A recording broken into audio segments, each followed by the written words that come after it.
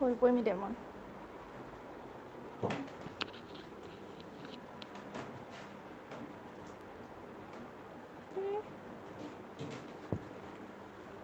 হলে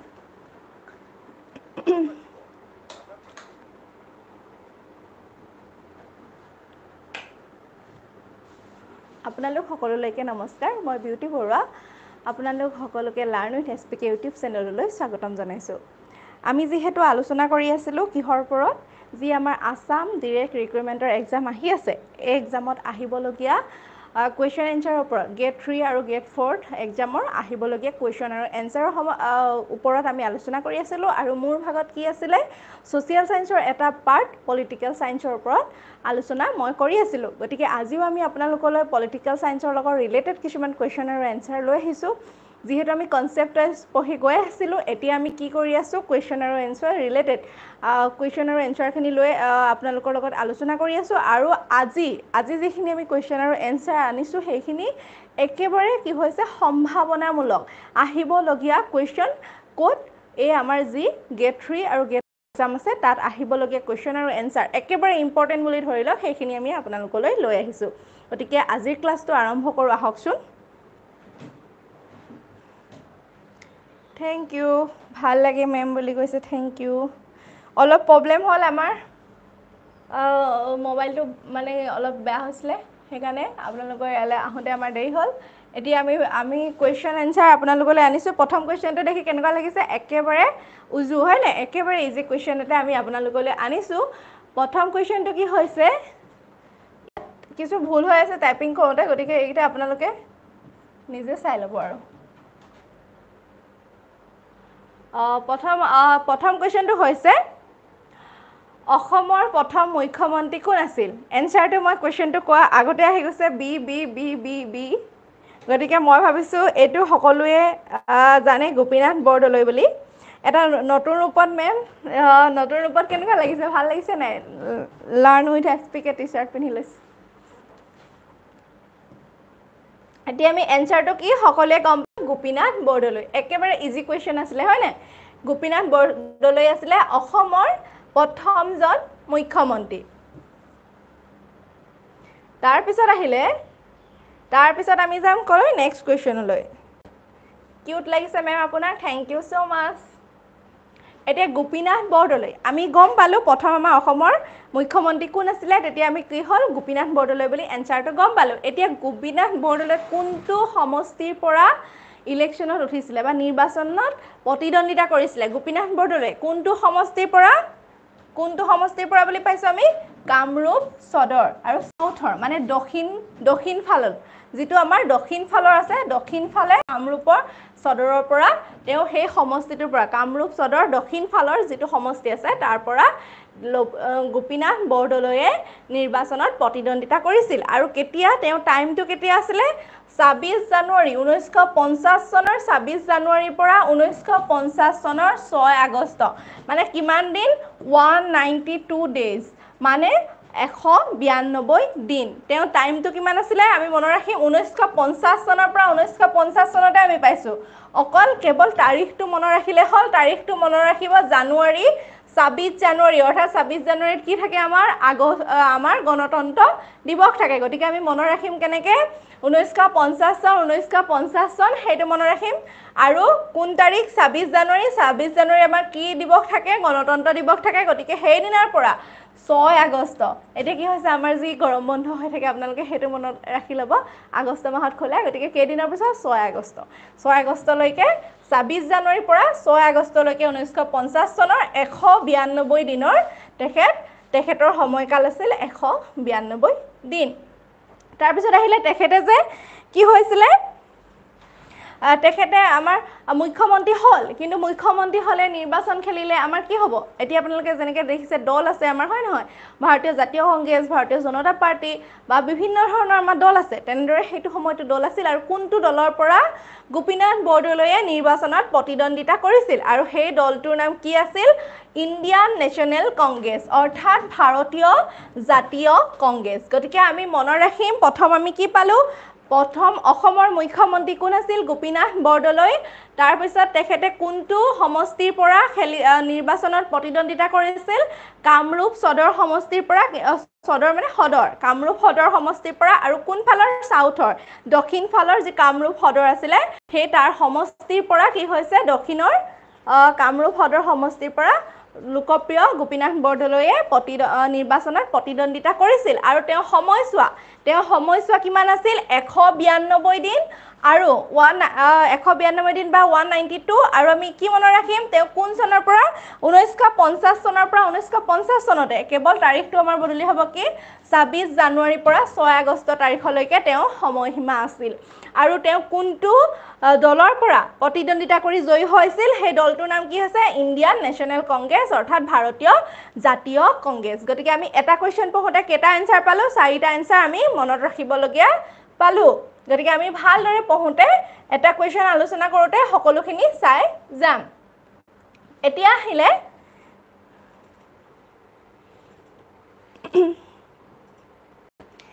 আহিলে কি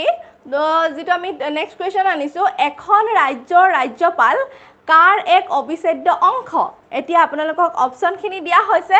আপোনালোকে এনসাৰটো কৈ দিয়ক মই টাইমাৰটো লগাই দিছো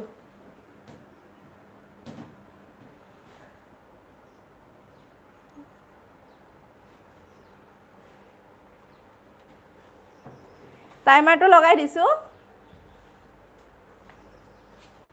এখন ৰাজ্যৰ ৰাজ্যপাল কাৰ এক অবিচ্ছেদ্য অংশ ৰাজ্যিক কেবিনেট ৰাজ্যিক বিধানসভা ৰাজ্যিক লোকসভা আয়োগ আৰু সংসদ কাৰ এ দিছে কিছুমানে দিছে সি ভালকৈ সি টাইম বেছি নাই জলদি এ বিশ্বজিৎ কলিতা আপোনাক চাদৰ মেখেলা পিন্ধিলেহে বেছি ভাল লাগে আপুনি চাদৰ মেখেলা পিন্ধি আহিব thank U so mass A D A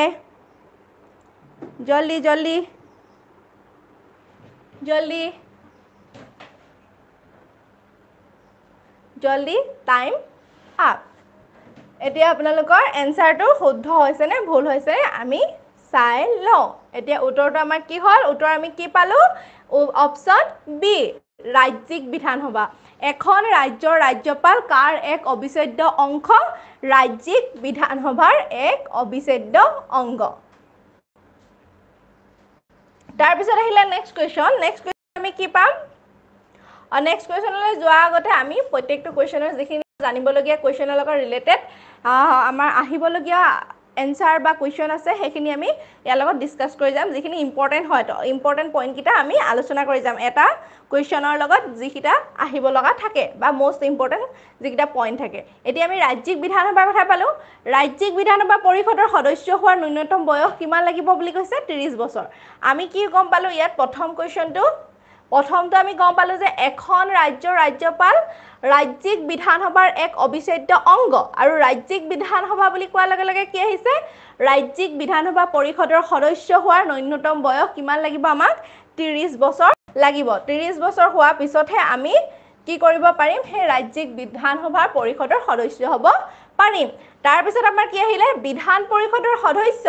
অধ্যক্ষৰ ওচৰত পদত্যাগ পত্ৰ দাখিল কৰে আমি যে হে বিধান পৰিষদৰ সদস্য হলো আমাৰ 30 বছৰ হোৱাৰ পিছত আমি কি অধিকাৰ লাভ কৰিলো আমি বিধান পৰিষদৰ সদস্য হ'ব পাৰিলো তাৰ পিছত আমি কি হৈছে আমি যদি পদত্যাগ পত্ৰ দাখিল কৰো কাৰ ওচৰত কৰিব লাগিব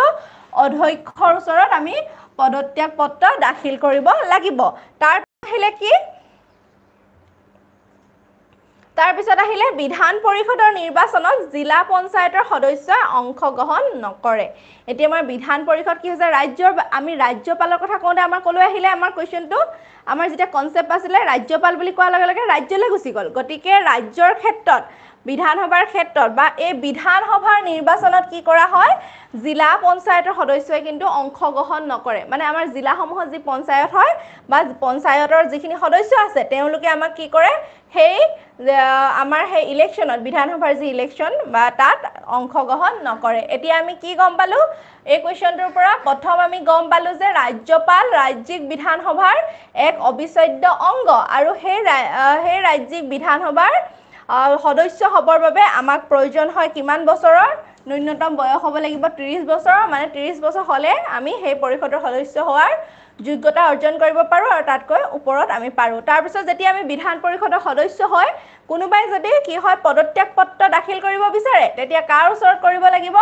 সেই বিধান পৰিষদৰ যি অধ্যক্ষ আছে অধ্যক্ষৰ ওচৰত পদত্যাগ পত্ৰ দাখিল কৰিব লাগিব তাৰ পিছত আহিলে কি বিধান পৰিষদৰ যি নিৰ্বাচন হ'ব সেই নিৰ্বাচনত জিলা পঞ্চায়তৰ কোনো সদস্যই অংশগ্ৰহণ নকৰে আৰু তাত কেৱল কি হ'ব আমাৰ ৰাজ্যৰ কথাহে আহিব গতিকে এইকেইটা হৈছে এই কোৱেশ্চনটোৰ লগত ৰিলেটেড মনত ৰাখিবলগীয়া কথা এতিয়া আহিলে নেক্সট কুৱেশ্যন কি আহিলে অসমৰ মুঠ সংসদীয় সমষ্টিৰ সংখ্যা কিমান আপোনালোকে এটা এনসাৰটো দিয়ক টাইমাৰ মই লগাই দিলোঁ অসমৰ মুঠ সংসদীয় সমষ্টিৰ সংখ্যা কিমান মেম মজা লাগিছে আজি থ্যাংক ইউ সো মাচ গৰম লাগিছে নাই বাইদেউ বহুত মেম টি-শাৰ্টটো ভাল লাগিছে থ্যাংক ইউ সো মাচ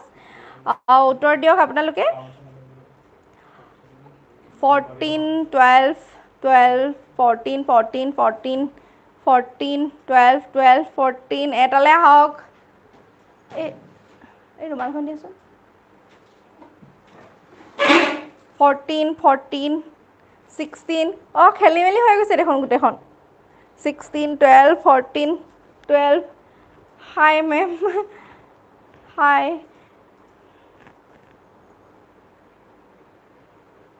14 14 12 14 14 14 12 14 শুদ্ধকে দিয়ক শুদ্ধকে উল্টা পুল্টা হৈ গৈছে সব কনফিউজ হৈ গৈছে টাইম হৈ গল এতিয়া আমি এনসাৰটো চাম এনসাৰটো আমি কি পালো 14 হৰ সংখ্যক লোকে কি কৰি আছিলে 14 টো ক্লিক কৰি আছিলে গতিকে কি হৈছে ৰাইজে নখ জুকাৰিলে নৈ বয় হয় নহয় গতিকে আমাৰ কি হৈছে এনসাৰটো হ'ব 14 অসমৰ মুঠ সংসদীয় সমষ্টিৰ সংখ্যা কিমান 14 তাৰ পিছত আহিলে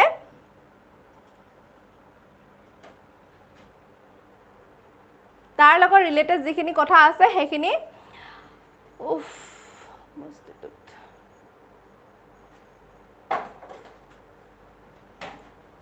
কি হৈ গ'ল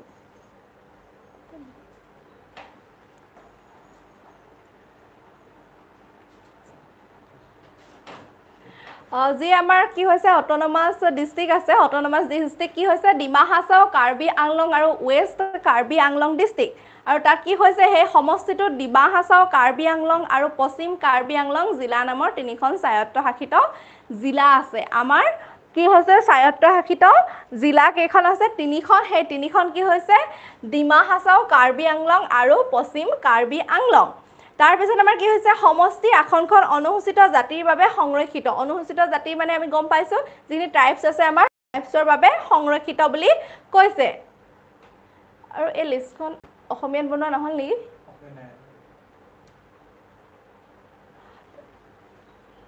list of Lok Sabha constituency in Assam তাৰ পিছত কি হৈছে আমি যিখন আমাৰ লিষ্ট আছে লোকসভাৰ আমি ইয়াত গুটেইকেইটা অসমীয়া লিখা নহল আপোনালোকে অসমীয়াটো চাই ল'ব কৰিমগঞ্জ শিলচৰ অটোনমাস ডিস্ট্ৰিক্টত আমি এতিয়া অটোনমাসখিনি পিছত গম পালো কিখন জিলা আছে ধুবুৰী কোকৰাঝাৰ বৰপেটা গুৱাহাটী মঙলদৈ তেজপুৰ নগাঁও কলিয়াবৰ যোৰহাট ডিব্ৰুগড় লখিমপুৰ তাৰ পিছত আমি এই কথাটো তাৰ পিছত গম পালো কি ডিমা হাছাও কাৰ্বি আংলং আৰু ওয়েষ্ট কাৰ্বি আংলং ডিস্ট্ৰিক্ট সেই তিনিখন হৈছে আমাৰ স্বায়ত্তশাসিত জিলা আৰু সেই সমষ্টিটোৰ যিখিনি আসন আছে সেই আসনখিনি কাৰ কাৰণে যি আমাৰ টাইপছখিনি আছে অনুসূচিত জাতি জনজাতিৰ বাবে সংৰক্ষিত হৈ থাকে তাৰ আসন তাৰ পিছত আহিলে কি নেক্সট কুৱেশ্যন স্বাধীনতাৰ মুহূৰ্তত অসমত স্বৰাজ পাৰ্টিৰ সভাপতি কোন আছিল এতিয়া কি স্বাধীনতাৰ মুহূৰ্তত মানে যেতিয়া আমি স্বাধীনতা লাভ কৰিছিলো সেই স্বাধীনতাৰ সময়ত অসমত যি পাৰ্টি আছিল সেই পাৰ্টিটো কি হৈছে স্বৰাজ পাৰ্টি নামৰ এটা পাৰ্টি আছিল আৰু সেই স্বৰাজ পাৰ্টিৰ সভাপতি কোন আছিল অপচন কেইটা হৈছে এইকেইটা বিষ্ণুৰাম মেধি গোপীনাথ বৰদলৈ মণিৰাম দেৱান তৰুণৰাম ফুকন গতিকে ইয়াৰ টাইমাৰটো লগাই দিছো আপোনালোকে এনসাৰটো দিয়ক এইকেইজনৰ ভিতৰত অসমত স্বৰাজ পাৰ্টিৰ সভাপতি কোন আছিল স্বাধীনতাৰ সময়ত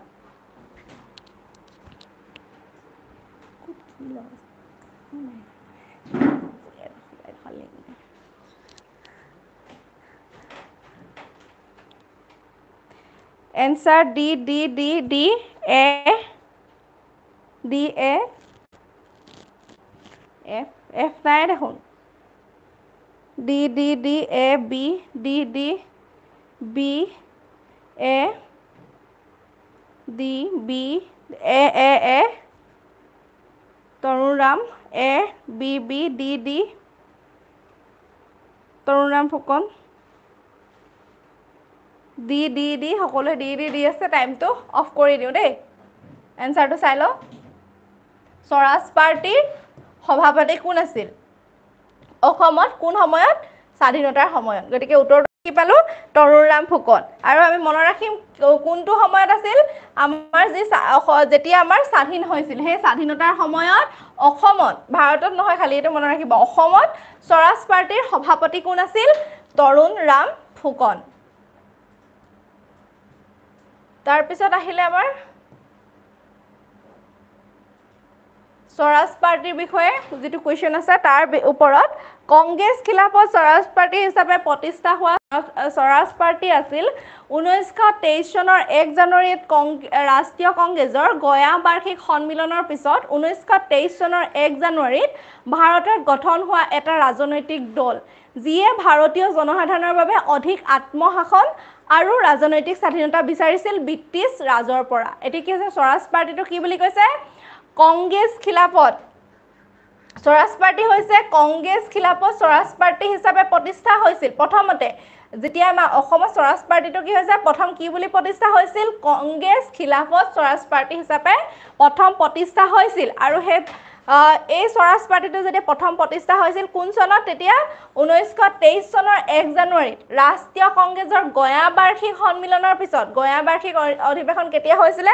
1923 চনৰ 1 জানুৱাৰী তাৰ পিছত কি হৈছে 1923 চনৰ 1 জানুৱাৰীত ভাৰতত গঠন হোৱা আৰু এটা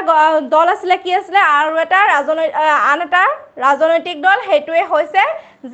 স্বৰাজ পাৰ্টি আৰু হি কি কৰিছিল ভাৰতীয় জনসাধাৰণৰ বাবে অধিক আত্মশাসন আৰু ৰাজনৈতিক স্বাধীনতা বিচাৰিছিল কাৰ পৰা আমাৰ যেতিয়া ব্ৰিটিছৰ শাসন আছিল সেই ব্ৰিটিছ শাসনৰ পৰা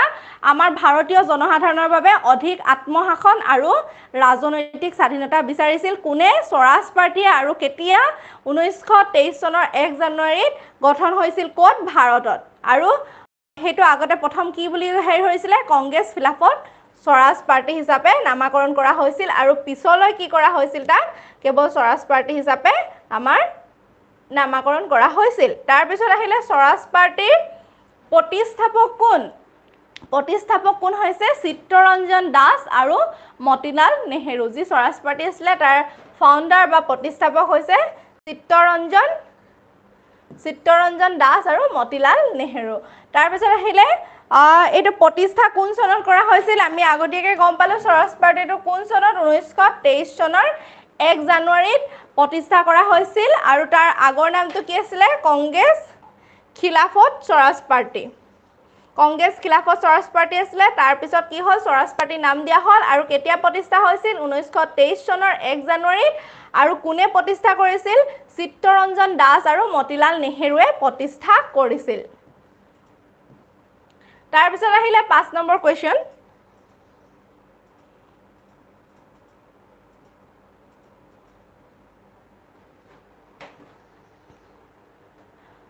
ভাৰতত জিলা ন্যায়াধীশ কোনে নিযুক্তি কৰে মানে কোনে নিযুক্তি দিয়ে ভাৰতত জিলা ন্যায়াধীশক ক'ত কৰা বুলি কৈছে ভাৰতৰ জিলা ন্যায়াধীশক কোনে নিযুক্তি দিয়ে টাইমাৰ লগাই দিছো এনসাৰটো কক 5 to B বুলি কৈছে the judge of the high court the governor the chief minister the president কোনটো হয় the governor সবে B to দি আছে the judge of the high court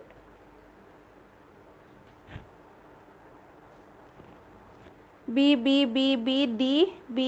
D B D A A B B B D A C D সব গোটেইটা দি দিছে দেখোন A B C D option দি দিছে যে A B B C D B B B B D B B D time up এতিয়া এনসাৰটো চাই লওঁ এনসাৰটো কোনটো শুদ্ধ ভাৰতত জিলা ন্যায়াধীশক কোনে নিযুক্তি দিয়ে দা গভৰ্ণৰ আমাৰ অপশন এটো শুদ্ধ তাৰ পিছত আহিলে উচ্চ ন্যায়ালয় তাৰ পিছত কি আহিলে উচ্চ ন্যায়ালয়ৰ মুখ্য ন্যায়াধীশক কোনে নিযুক্তি দিয়ে এতিয়া আমাৰ যি মুখ্য ন্যায়াধীশ আছে তেখেতক কোনে নিযুক্তি দিয়ে আৰু কোৰ বুলি কৈছে কোৰ হ'ব লাগিব উচ্চ ন্যায়ালয়ৰ মনত ৰাখিব উচ্চ ন্যায়ালয় আৰু উচ্চ ন্যায়ালয় দুটা বেলেগ বেলেগ বস্তু গতিকে উচ্চ ন্যায়ালয়ৰ মুখ্য ন্যায়াধীশক কোনে নিযুক্তি দিয়ে 6 to B বুলি কৈছে B B B B B সবে B দি আছে B B B B A A আহিছে মাজত B A C B A B A জলদি জলদি B B এটা দিয়ক ধেৰ হৈছে গোটে A B C D হৈ গৈছে C C president C B C B B B B B A দিছে B A টাইমটো ৰখাই দিও দেই এতিয়া আমাৰ কি হৈছে এনসাৰটো কি আমি পাম উচ্চ ন্যায়ালয়ৰ মুখ্য ন্যায়াধীশক কোনে নিযুক্তি দিয়ে দা প্ৰেসিডেন্ট শুদ্ধ উত্তৰটো আমি কি পালো অপশন বি তাৰ পিছত আহিলো আমি কি এখন ভাৰতীয় ৰাজ্যৰ ৰাজ্যপালক কোনে নিযুক্তি দিয়ে মানে এজন হ'ব লাগিছিল এজন ভাৰতীয় ৰাজ্যৰ ৰাজ্যপালক কোনে নিযুক্তি দিয়ে ভাৰতবৰ্ষৰ যিকোনো এখন ৰাজ্যৰ ৰাজ্যপালক কোনে নিযুক্তি দিয়ে আমি কালি পঢ়িছিলো নে পৰখি পঢ়িছিলো এইখিনি কথা আমি পৰখি পঢ়িছিলো ভাৰতবৰ্ষৰ যিকোনো এখন ৰাজ্যৰ ৰাজ্যপালক কোনে নিযুক্তি দিয়ে পটাপট এ পটাপট এ দা প্ৰেসিডেন্ট এ 7 to A বুলি কৈছে সকলোৱে এ সকলোৱে কৈছে এ লক কৰি দিও নেকি এ টুতে সবে এ কৈছে বি আহিলে আকৌ এ বি অৰবিট বৰা নামটো কব মেম কৈছো এ মেম আপোনাৰ তাতে ফেন নাই নেকি মোৰ যিডোখৰত ক্লাছৰ ঠাইডোখৰত ফেন চেন নাই এইটো গৰমত লাইট এটা দুটা তিনটা চাৰিটা পাঁচটা ছটা লাইট মই আৰু শেষ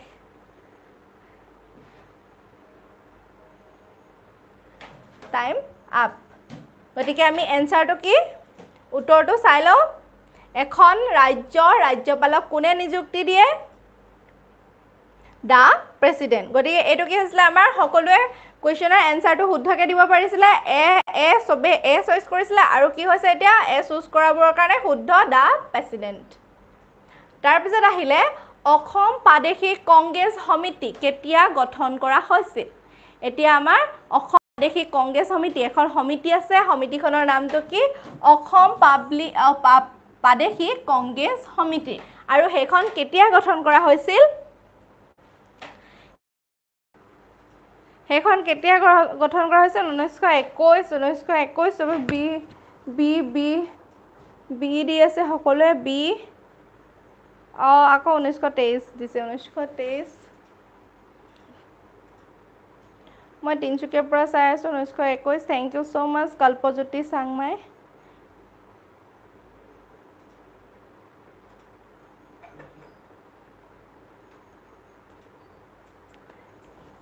Bhaskar Barua Dhemaji thank U so মাচ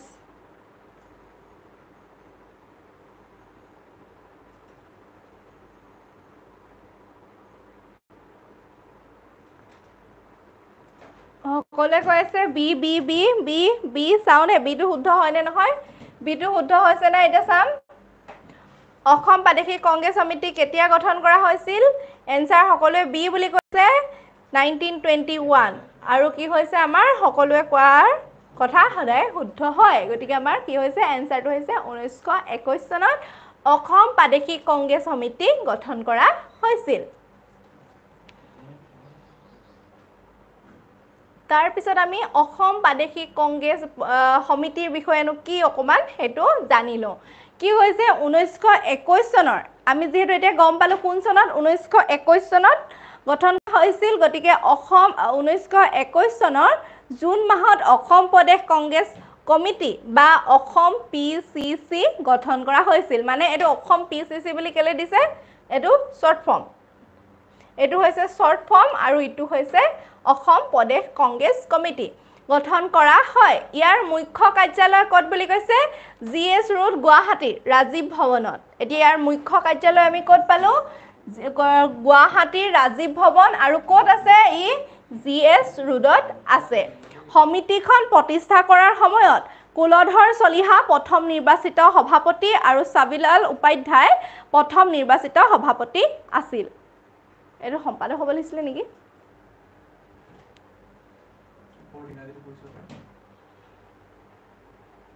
নাই দুটা প্ৰেসিডেন্ট আছে সভাপতি আছে সভাপতি হয় সমিতিখনৰ প্ৰথম সভাপতি কুলধৰ চলিহা আৰু কি কুলধৰ চলিহা আৰু কোন আছে সাবিলাল উপাধ্যায় আৰু কোন চনত 1921 চনৰ জুন মাহত তাৰ পিছত আহিলে ৰাজ্যিক নিৰ্বাচন আয়োগ অসম কেতিয়া গঠন কৰা হৈছিল নিৰ্বাচন আয়োগ কোন অসম কেতিয়া গঠন কৰা হৈছিল উপসভাপতি বুলি দিছে তো উপসভাপতি হ'ব পাৰে দে আৰু মইও ভাবিছো এটো অকমান কনফিউজ হৈছো নিজেও এটা চাই দিম বাৰু পিছত সভাপতি উপসভাপতি কাৰণ দুজন সভাপতি কেতিয়া হ'ব নোৱাৰে এতিয়া কক ৰাজ্যিক নিৰ্বাচন আয়োগ অসম কেতিয়া গঠন কৰা হৈছিল এনসাৰ এ বি কোনটো এ বি দি আছে যে এটা এ বি সি ডিউ দি দিও একেলগতে হৈ যাবগে A B C D 1983 D D D D D D D D D D D D B D 1987 A D B সব সকলো দিছে গোটেইকেইটা অপচনে দিছে এ বি সি ডি হৰখিনি কিন্তু বি আহিছে বি আহি আছে হৰখিনি এ আহিছে এ বি টাইম হৈ গল এতিয়া আমি উত্তৰটো চাম ৰাজ্যিক নিৰ্বাচন আয়োগ অসম কেতিয়া গঠন কৰা হৈছিল আমাৰ উত্তৰটো হৈছে ডি সকলোৱে কি কৰি আছিল প্ৰথম বি টো দি আছিল কিন্তু আমাৰ হৰ সংখ্যক বি আহিছিল কম সংখ্যক ডি আহিছিল কিন্তু আমাৰ কি হৈছে উত্তৰটো আমি গম পালো 1994 আৰু কিহত মে মাহৰ 1994 চনত ৰাজ্যিক নিৰ্বাচন আয়োগ অসম গঠন কৰা হৈছিল তাৰ পিছত আহিলে কোনে গোপীনাথ বৰদলৈক লোকপ্ৰিয়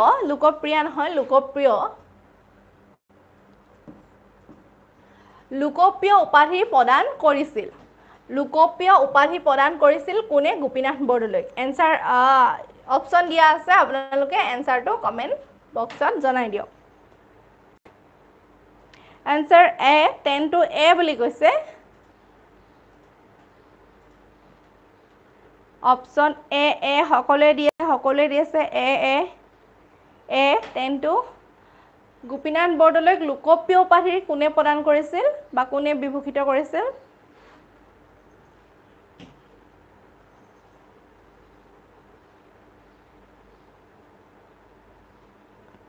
সকলোৱে এ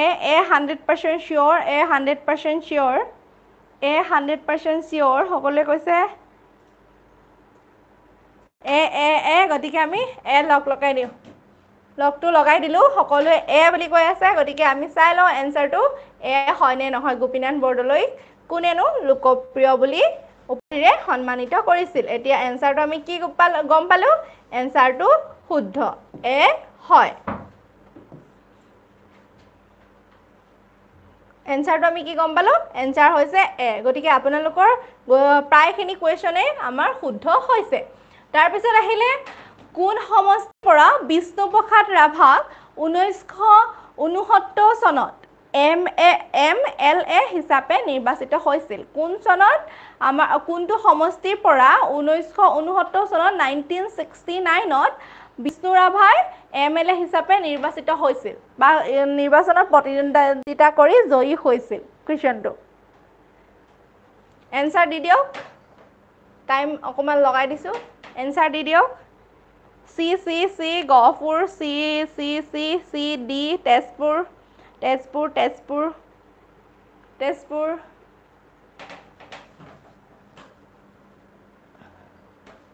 Tezpur Tezpur B A confuse হৈ আছে B A confuse Tezpur D C Tezpur C D C দুইটাতে লাগি আছে ন ডি চি এফটো ক'পা আহে মই বুজি নাপাওঁ এফটো অপশ্যনত নাই নহয় বি চি জল্দি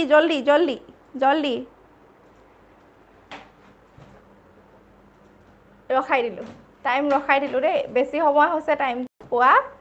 সেইকাৰণে আমাৰ অপশ্যন কি হৈছে বিষ্ণুপ্ৰসাদ ৰাভাই তেজপুৰ সমষ্টিৰ পৰা নিৰ্বাচনত প্ৰতিদ্বন্দ্বিতা কৰি MLA হিচাপে কি কৰিছিলে তেওঁ জয়ী হৈছিল আৰু কিমান চনত লগতে মনত ৰাখি যাম আমাৰ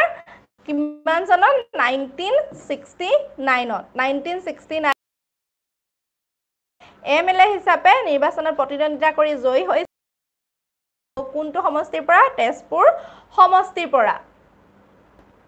তাৰ পিছত আহিলে অসমৰ পৰা ভাৰতৰ প্ৰথম নিৰ্বাচন আয়ুক্ত কোন আছিল অসমৰ পৰা ভাৰতৰ প্ৰথম নিৰ্বাচন আয়ুক্ত কোন আছিল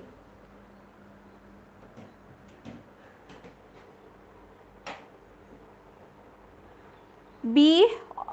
প্ৰথম আহিছে বি বুলি তাৰ পিছত ডি বি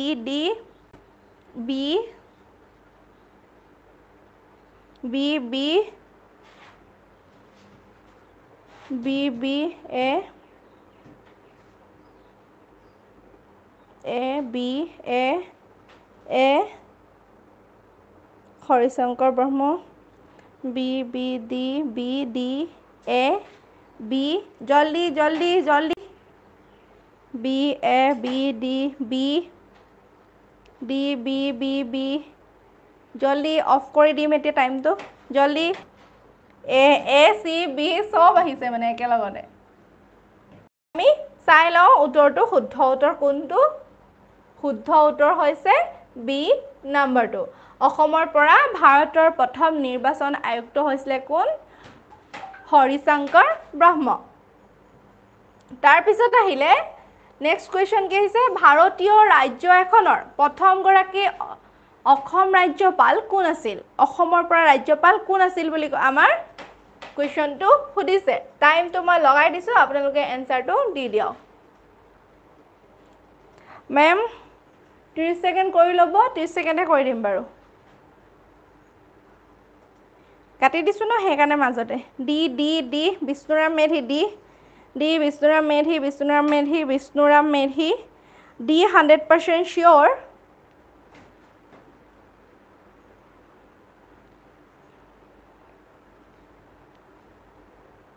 ডি 100% sure যদি ডি হয় তেতিয়াহ'লে মই ডিত লক কৰি দিছো আৰু এনসাৰটো আমি চাই লওঁ ডি হয় নে নহয় আৰু এনসাৰটো হৈছে ডি শুদ্ধ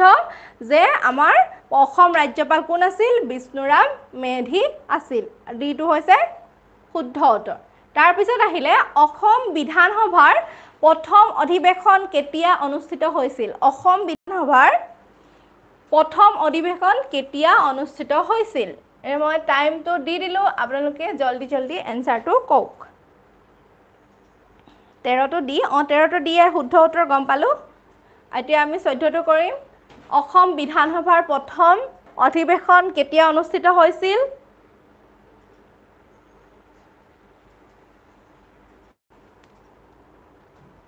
কেতিয়া অনুষ্ঠিত হৈছিল ডি ডি ডি বি নেকি মেম বিষ্ণুৰাম মেধি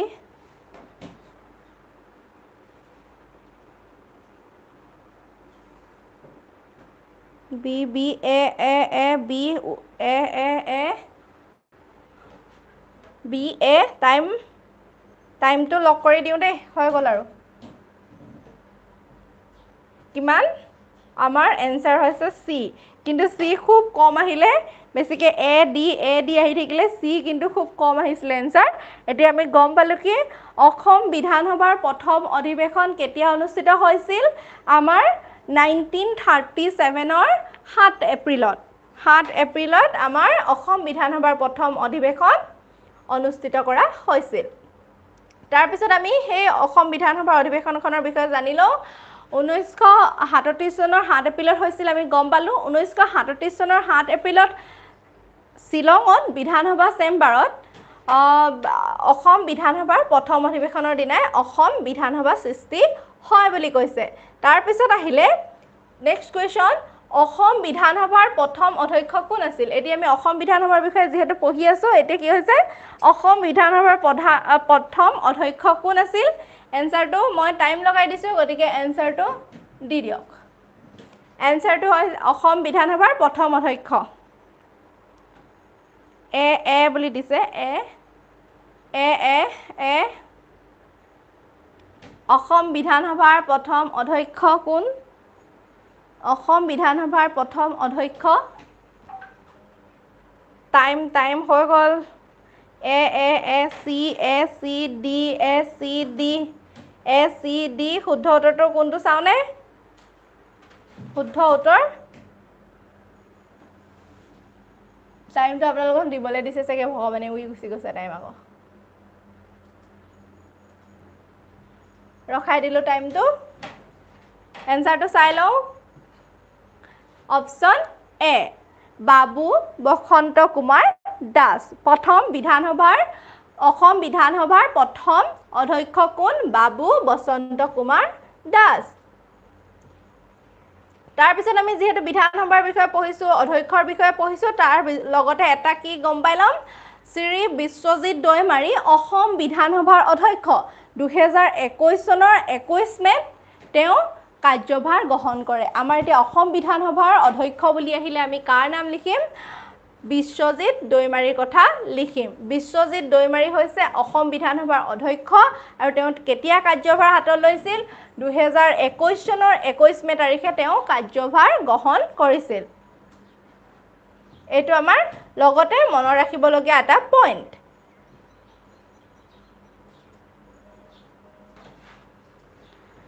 বাকি আমি আপোনালোকলৈ এইকেইটা কোৱেশ্চন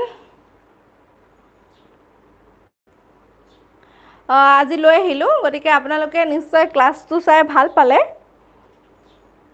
বিশ্বজিৎ বুলি কেলে দি আছে মই বুজি পোৱা নাই এই কথাটো দেই থ্যাঙ্কস মেম আপোনালোককো ধন্যবাদ আমি আপোনালোকলৈ যিকেইটা কোৱেশ্চন পাৰো সেইকেইটা কোৱেশ্চন খতম ইমান সোনকালে খতম আজি বহুত বেছি গৰম আৰু ক্লাছটো মানে কি হ'ল আজি কোৱেশ্চনখিনি কম হ'ল আৰু আমাৰ ডিসকাশন কৰিবলৈ আৰু বহুত লাগিব thank U so mass ma'am thank you ma'am thank U আপোনাৰ ক্লাছ কৰি ভাল লাগে থ্যাংক ইউ সো মাচ মজা লাগিলে থ্যাংক ইউ মেম আপুনি গৰমত মেখেলা চাদৰ পিন্ধিলে ভাল হ'ব থ্যাংক ইউ পিন্ধিব লাগিব কি খবৰ মেম থ্যাংক ইউ মেম আপুনি হাঁহিলে মই পাগল হৈ যাওঁ পাগল নহ'ব চাকৰি কোনে ল'ব পাগল হ'লে আপোনালোকক পঢ়াইছো চাকৰি ল'বৰ কাৰণেহে পাগল হ'লে নহ'ব দেই পলিটি আৰ্টিকলৰ ওপৰত এটা ক্লাছ দিব দিয়া হ'ব বাৰু এইখিনি চাই লওঁ তাৰপিছত দিম দেই থ্যাংক ইউ মেম কালি লগ পাম মেম কাইলৈ আকৌ লগ পাম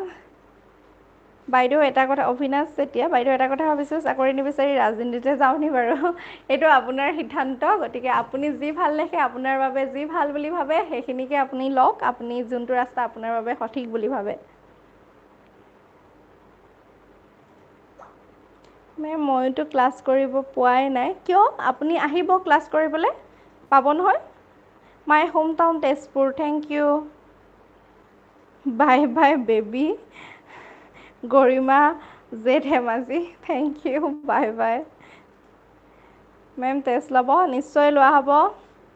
আপোনাৰ ক্লাছ ভাল লাগে thank you so' much ma'am thank U আপোনাকো মেম আজি ফাৰ্ষ্ট আমিনুৰ খান সদায় আহি থাকিব আপুনি ক্লাছ কৰি ভাল লাগে মেম থেংক ইউ ছ' মাছ নলবাৰী আহিব মেম নিশ্চয় যাম মেম বিয়া কেতিয়া পাতিব বিয়া দৰা এটা পালে পাতিম love from Tezpur thank you so' মাছ আপোনালোক সকলো আজি লেট হ'ল বুলি কৈছে একো নাই আপুনি আকৌ চাই ল'ব পাৰিব হাঁহিটো ভাল লাগে থেংক ইউ ছ' মাছ আজিলৈ আপোনালোকক সকলোকে এৰিলোঁ কাৰণ কি হৈছে আমাৰ টাইম হৈ গ'ল কুৱেশ্যনৰ এনচাৰখিনিও আপোনালোকৰ লগত ডিছকাছ কৰি হৈ গ'ল তো কমেণ্টবোৰো পঢ়িলোঁ আপোনালোকৰ ভাল লাগিলে আপোনালোকে সদায় আমাৰ লগত এনেদৰে থাকিব যদিহে আপোনালোকে আজিৰ ভিডিঅ'টো চাই ভাল পালে তেতিয়াহ'লে লাইক কৰক কমেণ্ট কৰক